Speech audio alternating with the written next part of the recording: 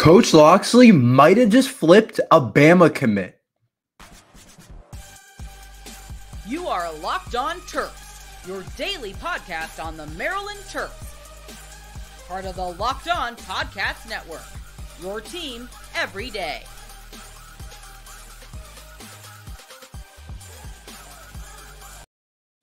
What's up, everyone? I'm Tre Moore, video content creator for 247 Sports and InsideMarylandSports.com, and host of Locked On Terps, part of the Locked On Podcast Network, your team every day. So thank you for making us part of your day. And today's episode is brought to you by the Gametime app. Download the Gametime app, create an account, and use code LOCKEDONCollege for $20 off your first purchase.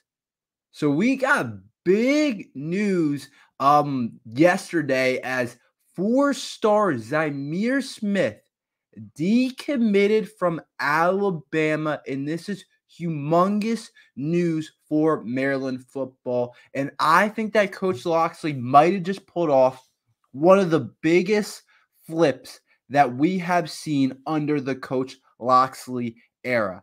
I think that Zymear Smith, if you watch his film, I was watching his huddle, I looked up Zymear Smith highlights or huddle or whatever you want to put in there and watch his last year highlight tape, you will be like, oh, this kid is something.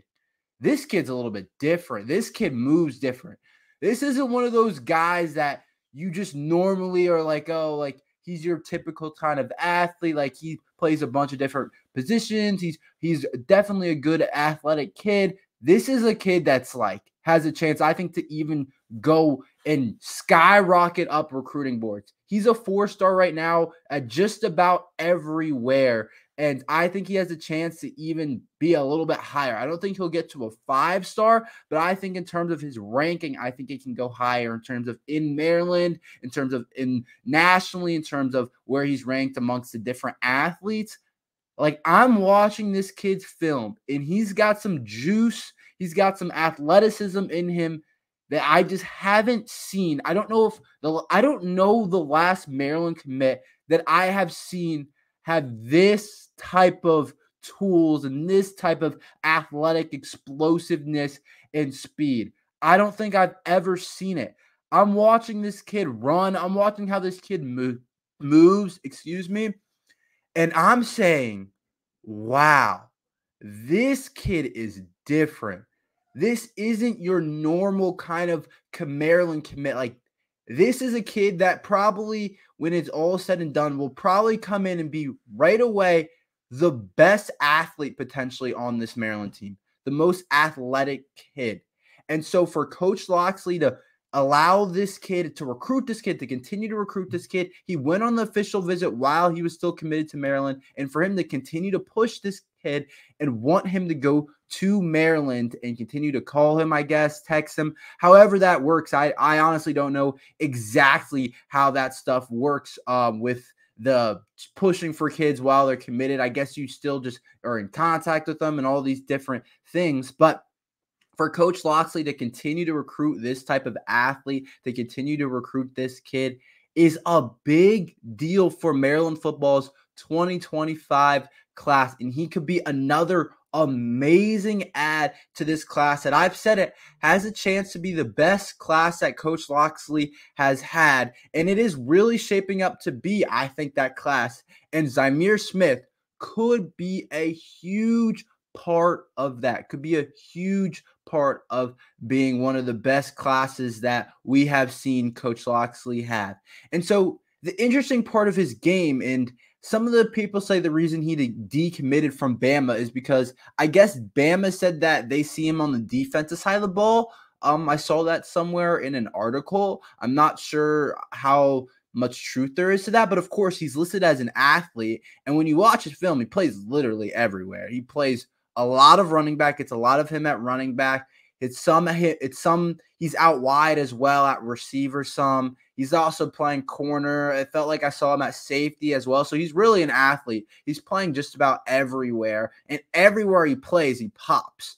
And so I guess he decommitted from Bama because I don't know exactly. I don't know if he wanted to more. It was because he wanted to make sure he played right away or like those different things. Or if he didn't like where or where Bama was going to play him. I don't know exactly why he decommitted from Alabama. I don't know what the process there behind that, but I'm not complaining because it sounds like Maryland is the heavy favorite. Almost all the recruiting websites have Maryland as the favorite now. If you go look at 247 now, it's saying he has a 75% chance to go to Maryland, and different analysts have him predicted to go to Maryland. Pretty much all of them do. Wesley Brown does. Tom Lloyd does. A bunch of people have him projected to go to Maryland, which is interesting. And so I think he's the kind of guy that comes in and is an instant impact player.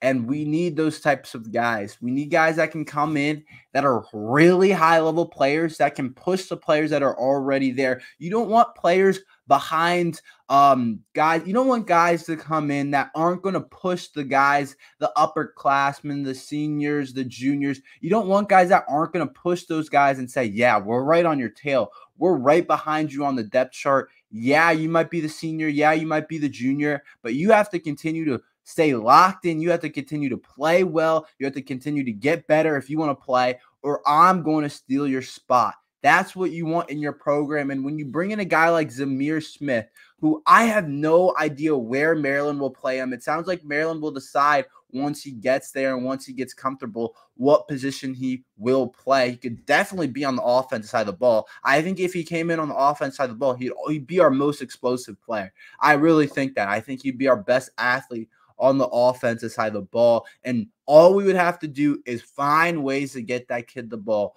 whether it was jet sweeps, whether it's just handing the ball off to him, whether it's the screen game, whatever it is. This is a kid, you just have to get the ball in his hands and you'll watch what will happen. And there was a reason he was committed to Bama. It's because he was such a high-level athlete, because he's such a high-level player. So whenever you flip a guy from Bama, you know you're going after the right type of kid. And I do believe this is the type of guy that can really bring our 2025 class to the next level, because I'm looking at a kid like Malik Washington, who we just landed, 4-star Malik Washington, who I'm actually going to talk about today. And I'm saying, yeah, Malik Washington's awesome. Don't get me wrong. He's an awesome type of player, and he's probably going to come in and he has a chance to play right away. I'm going to talk about that later, and he's going to be the most impactful Maryland commit maybe really ever in a long time.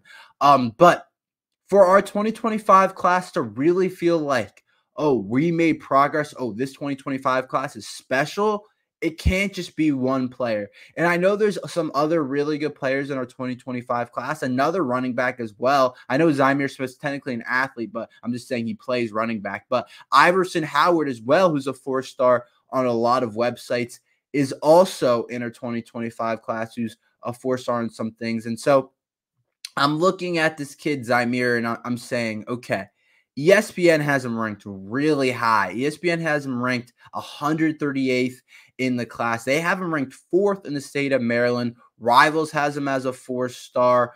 On3 has him as a 4-star on their industry rankings. They have him ranked 326 nationally. And so it's interesting. He's just the type of guy that I think can just come in and shake things up. And I think he's the type of guy that when we put together these different pieces, and I talked about Bryce Jenkins the other day, if we put together Bryce Jenkins, Zymear Smith, and we got Malik Washington over these past 2 weeks, 3 4-star players at impact positions that can all really help, I think that is a perfect start, or I guess you're not really at the start of your 2025 class, but it's a perfect little recruiting stint, and it's a really good place to be in your 2025 class with a couple of players still on the board. I honestly don't know how many other 4-star players Maryland will be able to add, but adding Zymear Smith and flipping him from Bama to Maryland is just a humongous deal with what he can bring to the program. And I talk about it. It's always a domino effect with these guys. Always a domino effect. Once you get 1, once you get 2, once you get 3, it's a lot easier to get 4 or 5. The hardest part is getting the first couple. But once you get the first couple, it's a lot easier to start getting some of those other guys. So I think that it could end up being a domino effect. Some people could look at us that we have really highly recruited on our board and say, oh, they just got Zymear Smith. Oh, and they have Malik Washington. Oh, 4-star Bryce Jenkins just committed. Maybe this is Maryland's where I need to be. Maybe this is where I want to be. And I think that could be something that could come into play. But Zymear Smith ranked on 247 Composites, ranked as the 8th best player in Maryland, the 12th best athlete in the class, and 279th ranked nationally. So he's ranked really high level player. And I'm telling you, this is the type of kid that can come in and literally play anywhere on the football field and will bring a lot of versatility. I think he could be a really good player on defense. I think there's a reason that Bama wanted him on defense, but I also think he could be a really good player on offense as well. Had just about all the offers that you could have wanted. Like, this kid was a 3-star for a while, but really kind of jumped up in recruiting. Like, he has Penn State, he has a Georgia offer, like he has some big time offers, South Carolina, Tennessee, he has Texas, he has Virginia Tech, he has some other big time offers, but he's a Maryland kid. So keeping in-state kids, if keeping these guys here, not letting a kid like Zymear Smith slip off to Bama is going to be important. And it looks like we will land this kid. I don't know exactly when he's going to announce, but it does seem like we are going to land Zymear Smith. So I think we're in a good spot in recruiting. I think we're doing a really good job. Coach Loxley's really pushing for a lot of different guys. And Bryce Jenkins, 4-star defensive tackle, commits soon as well. And then if we can land Zymear Smith, then I'm looking at the 2025 class and I'm saying it's definitely on track to be one of the best that we have seen. We'll see what else Coach Loxley can do. Of course, he's always good for a signing day flip or whatever, but we got a while to go till then. So it'll be interesting to see what else Coach Loxley can do. But we are in a good spot in the 2025 class, and I think Zymear Smith could come in and be one of the most explosive players we have seen put on the Maryland football jersey really in a long, long time for Maryland football. Will Malik Washington come in right away and start? I thought this would be interesting to talk about because it also has to do with our quarterback battle this year. I'll talk about that after this ad from the Gametime app. Have you ever wanted to go to a game at the last minute, like a Maryland Terrapins game, but finding tickets is hard? I've been there before. Buying tickets to your favorite events shouldn't be stressful.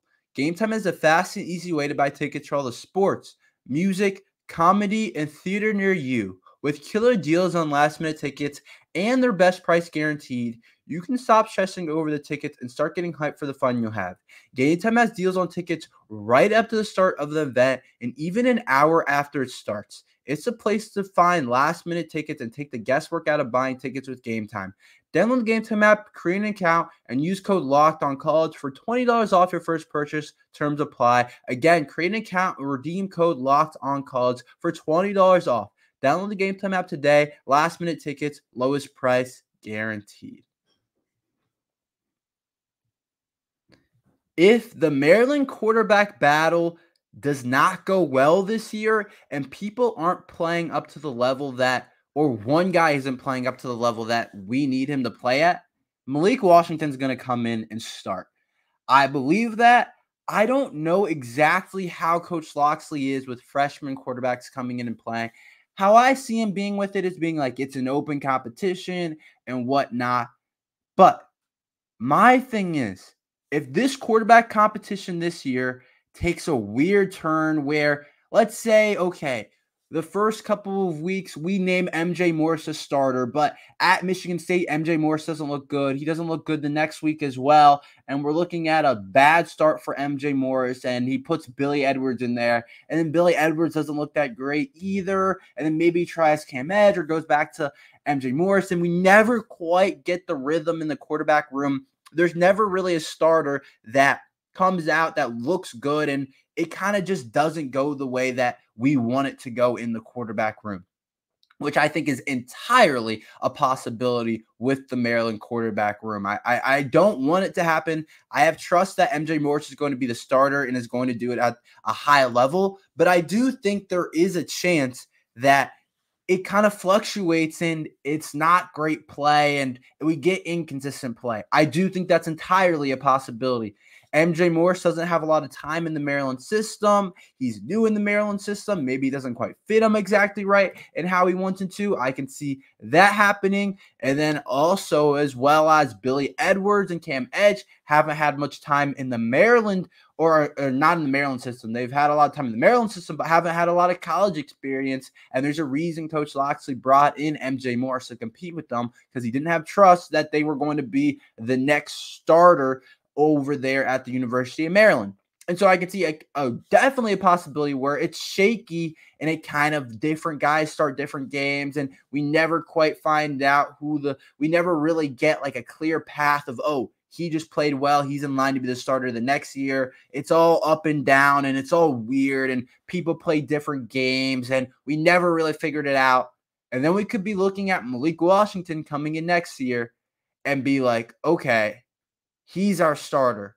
And Coach Loxley might not say it until after the first couple of games or after spring ball or whatever. But when you bring in a 4-star Malik Washington, he's not coming in to sit that long. He's just not. He's coming in to play, and he's coming in to play early.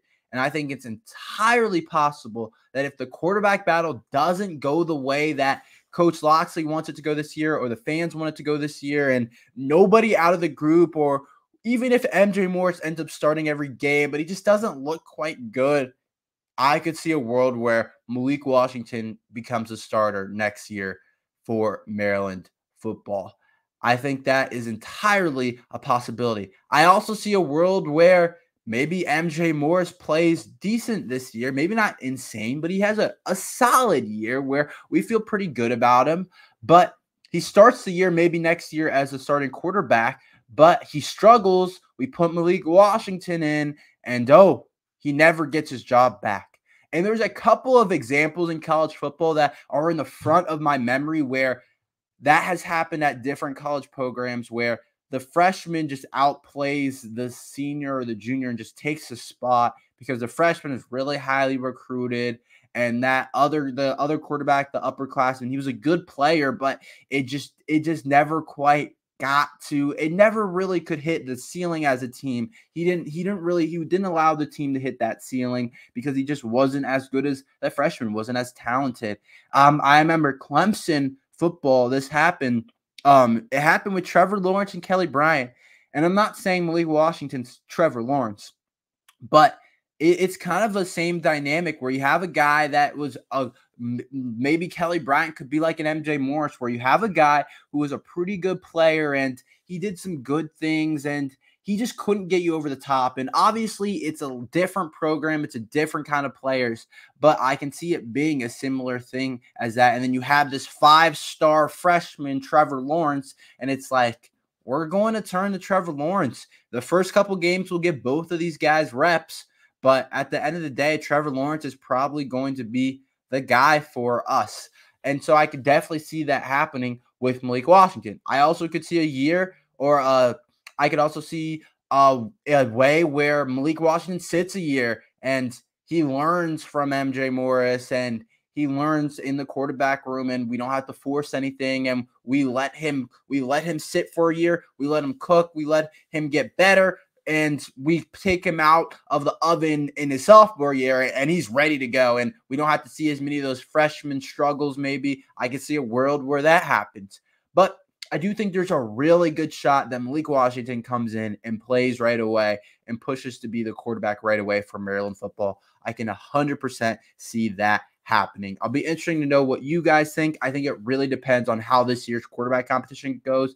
I think you could also see a world where 2 or 3 of these guys are gone next year between Billy Edwards, Cam Edge, and MJ Morris. Depending on who's not the starter, I almost guarantee that the other 2 are probably gone to try and play somewhere else because they're not the starter. Then you have Malik Washington coming in right behind them, and it's like, when are they ever going to play? So it's interesting to see what could happen with Maryland football. And I do think Malik Washington has a really good chance at coming in and starting right away. But that's still a while away. Just a topic that I wanted to bring up. NBA Summer League is here. 2 Terps have a chance to make a big impact, but I think one has a chance to really impress some people. I will talk about that right now.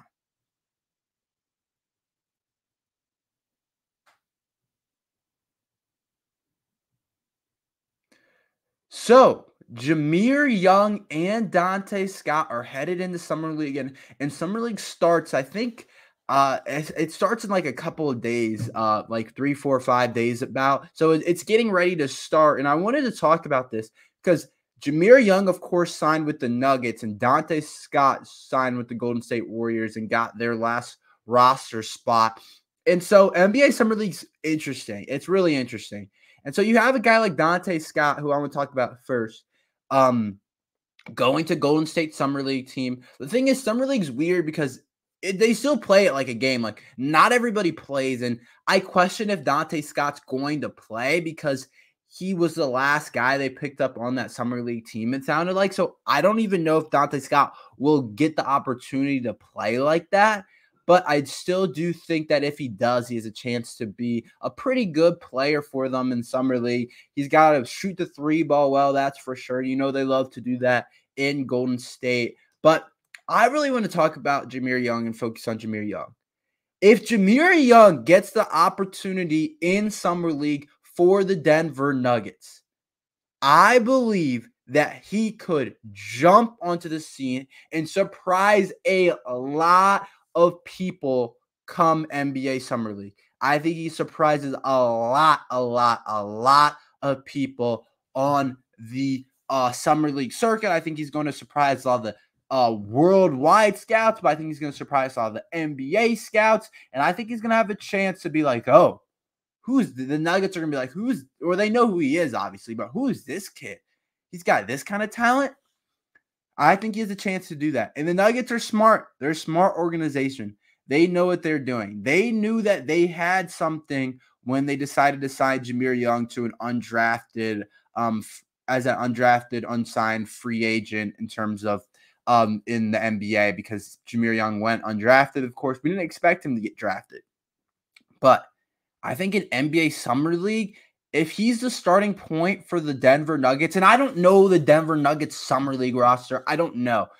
But I'm telling you, he will put up numbers in terms of scoring the ball. We saw it last year, had a couple of 30-point games, had a couple of huge games, carried that Maryland basketball program on his back. First team all Big Ten type of player, and absolutely made it a lot better to watch Maryland basketball. Without him last year, we're not good. We're not good without him. We're not the same team without him. We can't do. We're quite horrible without Zymear Young, and we weren't that good with him. We are terrible without him last year. And so, what he did in terms of scoring the ball, he was able to get to spots. He has this quickness and this little explosive first step where he's able to get by guys, and he's not the tallest guy, but he knows how to play. He can shoot the ball as well. And I think he has a chance to really make an impact on the Denver Nuggets team. And I don't want to be like, yeah, he's going to get a spot. He's going to get a two-way deal with the Denver Nuggets. But I really do believe if he's starting and they let him do his thing, and the Nuggets is probably a good spot to go in the Summer League because they're not going to have a ton of first round or high draft pick guys, because they're not picking that high. And so he's not going to get overshadowed by some top 10 pick or something like that. Like, he's going to have a chance, I think, to play. But I'm looking at it and I'm saying, if they literally let him do his thing and let him do what he did at Maryland last year, he's going to have a chance, I think, to really burst onto the scene in terms of the Summer League, in terms of just the NBA, in terms of if that means just the national scouts and some of the scouts from other leagues outside of the NBA. I think Zymear Young's going to have the chance to do that. Dante Scott, I just don't know, and I can't say that. I just don't have confidence in saying that because I don't know how much he'll play on the Golden State Summer League team. I just don't know if he will, but I'll make sure to keep my tabs on it. If he does play, I think he has a chance to make an impact. But what Zymear Young can do with the ball, I think is really important, and the NBA likes those types of guys. So it'll be interesting to see what can happen with Zymear Young and Dante Scott in the NBA Summer League. That's all we have for today. Thank you for listening to Locked On Terps. Make sure you like and subscribe. We're here every day talking Maryland football and basketball. So thank you for listening to Locked On Terps.